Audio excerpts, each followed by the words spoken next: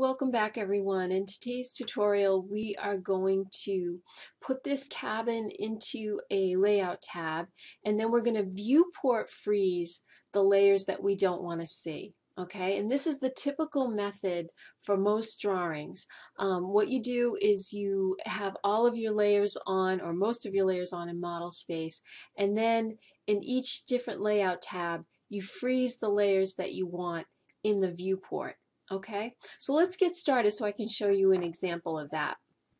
Okay, so here we are in model space, and it looks like I have most of my layers on, but I'm just going to check my layer pull down to make sure I do have all of them on. Alright, and as I look here, okay, I'm going to unfreeze the wiring and wiring dashed layers, and I'll take a look up here, and yep, it looks like everything is on, and I have all suns, so everything is thawed. Okay, so now that I have all my layers on, I'm going to go to my Layout 1 tab, and when I come into my Layout 1 tab, I notice I'm in paper space.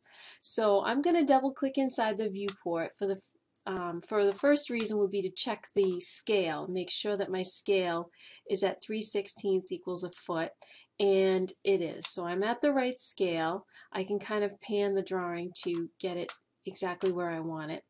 Okay, and then my next thing I'm going to worry about is taking care of the layers that I want to see and the layers that I don't want to see. Alright, so in this instance here, this is going to be kind of the first floor plan, framing plan. So I don't really need to see the wiring, and I don't need to see the furniture. So maybe let's start by viewport freezing those two. Okay. So I'm going to come up to my layer pull down here, and I'm going to look for the furniture layer. Okay, now you'll notice over here on the furniture layer there is the sun, which makes a big freeze, but then also next to it there is a very small sun with a rectangle near it. Okay, and that rectangle is supposed to represent a viewport, so I'm going to click on that because that will freeze the layer in the viewport only. Okay, so let's come down and do another one. I also don't want to see either of these wiring layers, so I'm going to viewport freeze wiring and viewport freeze wiring dashed. Alright, now I'm going to click away from my layer pull down, and you'll notice that those layers are now frozen. We don't see the furniture and we don't see the wiring. Okay, so now I'm going to double click outside my viewport because I'm done there, and now now that I'm in paper space, I can go ahead and edit this title block. Okay, so I know most of you know how to do that.